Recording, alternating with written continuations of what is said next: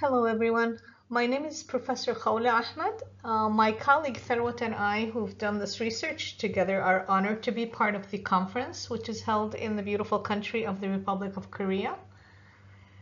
I want to thank the organizers and the organizing committee who have done a great job in all aspects related to this conference. In specific, I want to thank Lindsay, who has efficiently and patiently dedicated her time to answer our questions and address all our concerns. I also want to thank Roger Nunn, a wonderful colleague and excellent organizer who continuously encourages and positively affects those around him. Though I cannot be physically present with you, I'm there with my heart and hope that this recorded presentation compensates for not being there and will surely benefit from all the great research conducted by all our colleagues in this conference. In this presentation, I will be talking to you about the research conducted by Tharwat and I, titled An Exploratory Analysis of Student Perspectives on ChatGPT Across Disciplines. Higher education is one of the core components of any society that is responsible for the production of tomorrow's leaders, and therefore carry out great responsibilities in ensuring the integrity of the knowledge individuals learn and the certificates they carry. And generative artificial intelligence tools like ChatGPT are becoming challenging for institutions to ensure and maintain such integrity. Today, higher academic institutions are grappling with the issues of AI and in specific ChatGPT. Because AI language generating systems have been increasingly used in the educational system to generate or edit information and are highly used by students today. It is true that research shows that ChatGPT, or AI in general, has many benefits, such as the potential educational tools for statistics and data sciences, improving the quality of student productivity, and producing a literature review.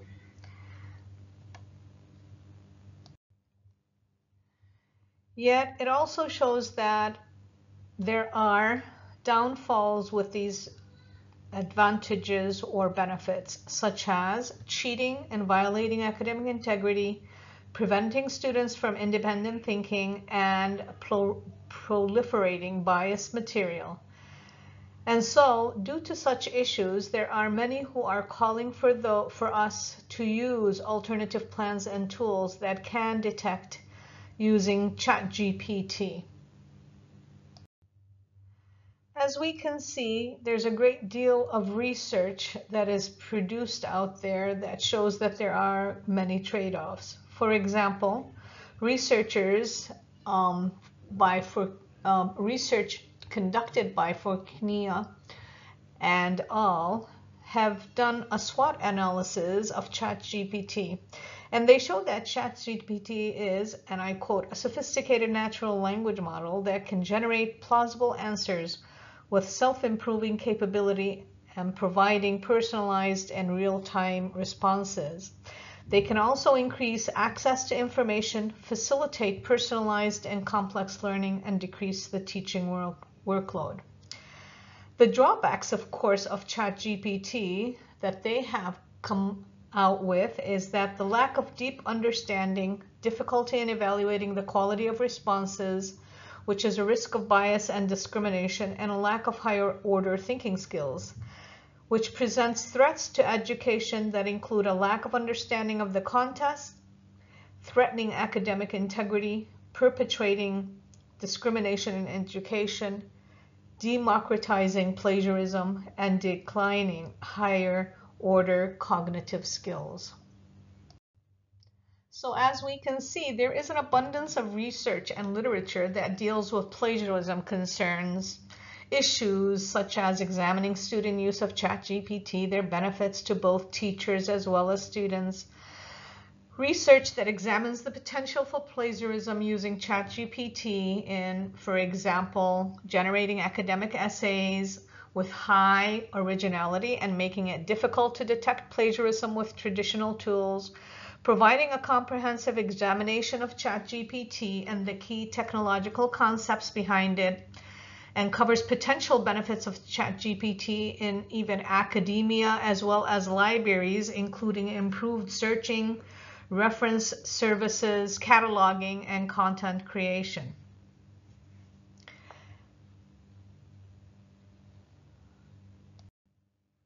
And so there is a great deal of research, as we said, that tackles many aspects of ChatGPT, whether it is its history, the technology behind it, and even the AI technologies like computer vision and robotics that are going to be combined with it in the future, where humans can interact naturally with AI-driven robots, smart home systems, some of which we already see in our context today.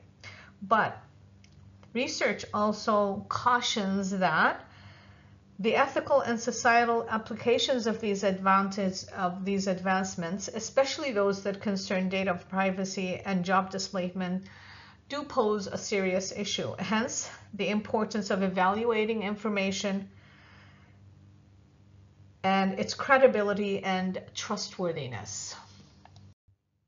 In this research paper, we also delve into the factors that impact the students' responses, because it is important to understand how information seekers evaluate the outputs that they get and how they assess their credibility and trustworthiness. Research defines credibility as a characteristic defined by a reader's judgment, not necessarily equivalent to the actual quality of the information, such as its accuracy or trust or truthfulness. While trust is defined as referring to the belief that someone or something is reliable, and it indicates a positive belief about the about the perceived reliability or dependability or confidence in a person, an object, or a process. That is a precursor for successful and effective adoption, interaction, and ongoing commitment in the digital space.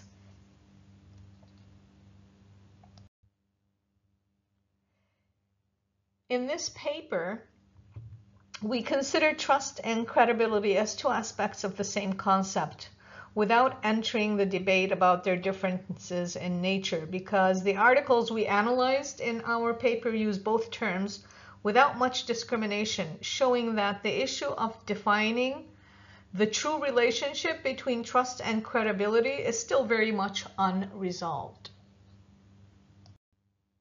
And so we come to the need of the study.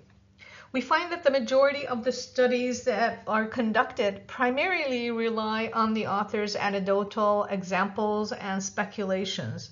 There's no research on students' perceptions towards ChatGPT generated answers. Therefore, research is needed to assess how generative AI, in this case ChatGPT, is being perceived and utilized by the students in this institution, and hopefully in all other institutions. The objective of this study is to investigate university students' knowledge of educational technology and their trust and credibility in the use of ChatGPT generated responses. The research seeks to answer the following questions. Do students have knowledge of ChatGPT? What is the extent of the students' knowledge regarding ChatGPT? Do students use ChatGPT in generating academic outputs? And last but not least, what factors impact trust and credibility in ChatGPT generated responses? For the data collection and procedure, we had a link to a Google survey, which was sent to the tertiary level students in an English medium private university in the UAE. It was administered in English and consisted of 35 questions. The survey was created online on the Google Forms website, and the link to the survey was shared with all the students through the university's Office of Research, of course, after doing the IRB and going through all of that procedure. We conducted a pilot study on the survey with students in order to improve the wording and content of the survey before sending it officially to the 4 different colleges or schools in the university.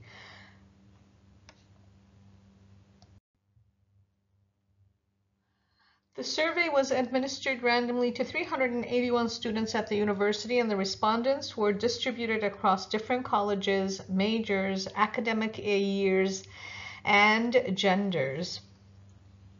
As we see as well, the data analysis, what we did was the survey questions were analyzed using one proportion hypothesis test. And as you can see, the results here from the 381 students that responded, they were distributed across different colleges, majors, academic years, and genders, providing a comprehensive view of the student body. As we can see from the results in regards to familiarity, there's a significant aspect of the study that involved investigating their familiarity. And as you can see from the table, 62% of the respondents had AI training or background, showcasing a substantial level of technical exposure within the sample. Additionally, we had 98% of the students that responded were aware of ChatGPT's existence, indicating a high degree of awareness and accessibility within the student community. Among those aware of the ChatGPT, more than 50% learned about it through friends, followed by chance encounters, which is 37%, and last but not least, the professors in class.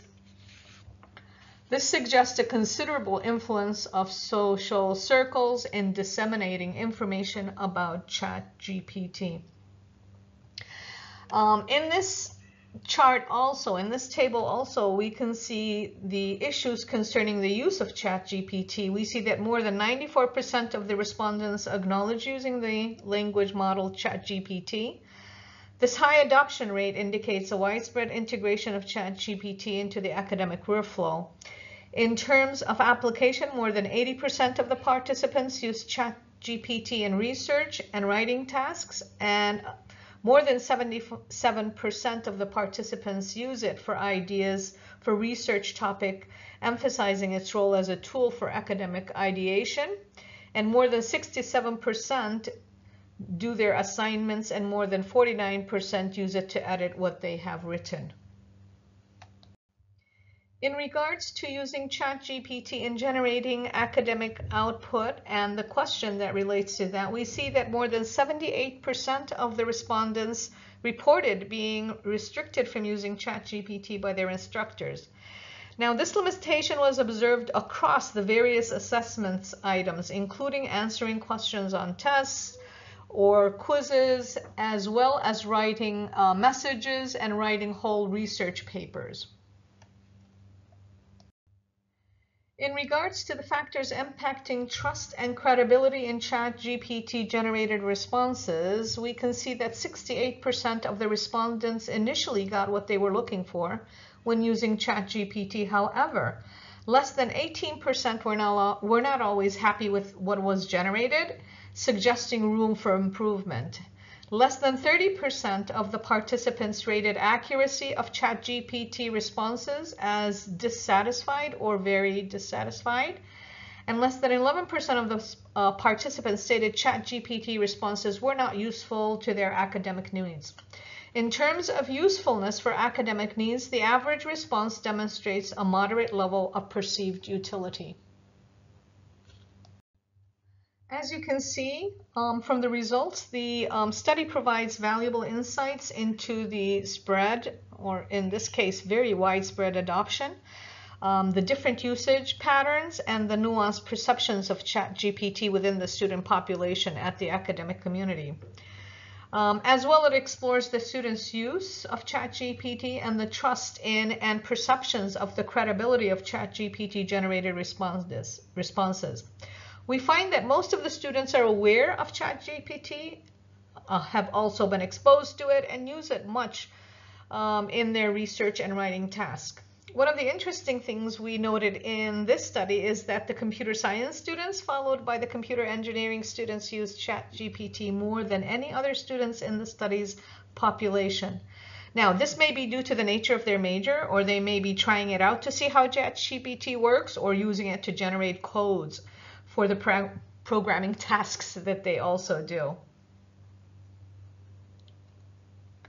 In all cases, we see that though most of the students are satisfied with the responses, and they initially get what they look for when using ChatGPT, the majority do verify the responses that ChatGPT gives them using other sources. This means that one needs to think critically about the responses being received using chatbots such as ChatGPT. We also see that it's important to consider the knowledge base of all the language models like ChatGPT use and address inaccuracies in their responses, as previous research also shows. What this research also does is it shows us that such tools need to, people using such tools need to exercise their own judgment as well as use other sources to assess the validity and reliability of the information being spewed out at them, particularly as current research aiming to identify AI-generated text using many detection techniques and methods show that the AI models have become sophisticated to the point that it is difficult to distinguish between AI and human-generated text. Therefore, there's a need to clearly engage with ChatGPT since it is a tool and not a definitive source of knowledge. It has the tendency to generate reasonable sounding information that may be false information that is not verified. And we need to remember that such a tool lacks real understanding and provides lengthy responses that can be repetitive and may produce biased and politically charged content that may not recognize ethical, legal, or safety constraints. In conclusion, ChatGPT emerges as a versatile and an invaluable instrument, harboring substantial promise in facilitating, engaging, and adaptable language acquisition.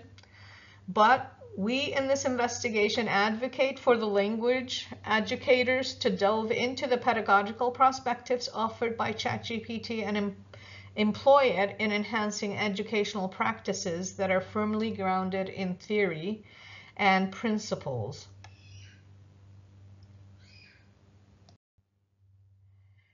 As for the findings and the implications, there's many for higher education institutions, faculty, students, administrators, in developing their existing academic practices and establishing policies to better deal with and incorporate AI generative tools in their classrooms, in administration, and many other places that fit the context, which in turn they may lead to improving students' experiences, educational quality, and increasing willingness to adopt subsequent innovations in